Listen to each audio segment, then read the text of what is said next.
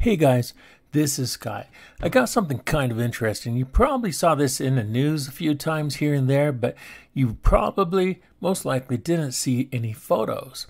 Now, I don't know why the news is not using photos because it really excites the public. And if the public can't see it, if they just read it, is not as interesting. So here is the website. I just showed you the NASA website it came from. This is Sulfur. Sulfur is essential to human life and plays several critical roles in our human body with amino acids and proteins, enzymes activity, detoxification, joint health, skin, hair, and nails, metabolism. It's just one of the things essential for life. So going to Mars, these sulfur crystals are important, very important. And it's just actually quite beautiful, isn't it? Look at those yellow crystals, yellow-green. Now, sulfur is important for other things besides just human body. It's also important for old rocket fuel styles, old rocket fuel types and explosives and such. Medicines. Whoa, there we go. Okay.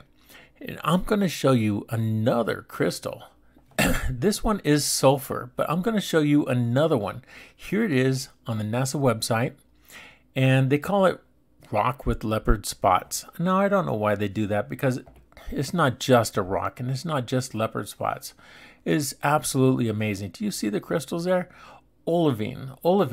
Okay, olivine is very, very complex crystal, often found around the Earth's core and other areas of inner parts of planets and moons and such.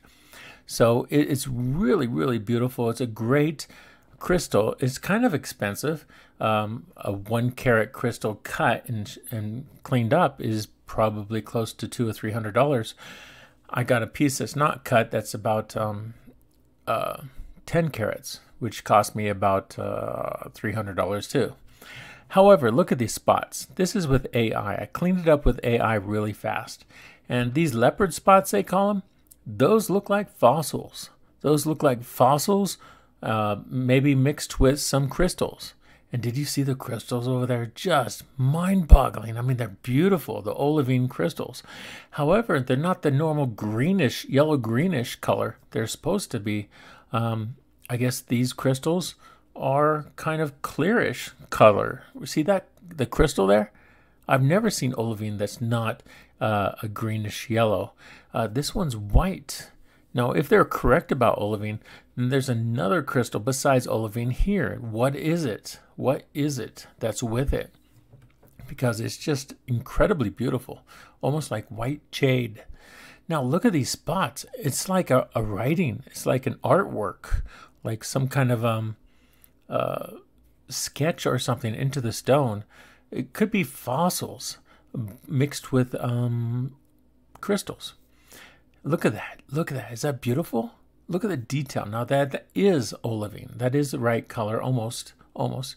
There's slightly different tints of it, yellowish to green, and that is it. That is it.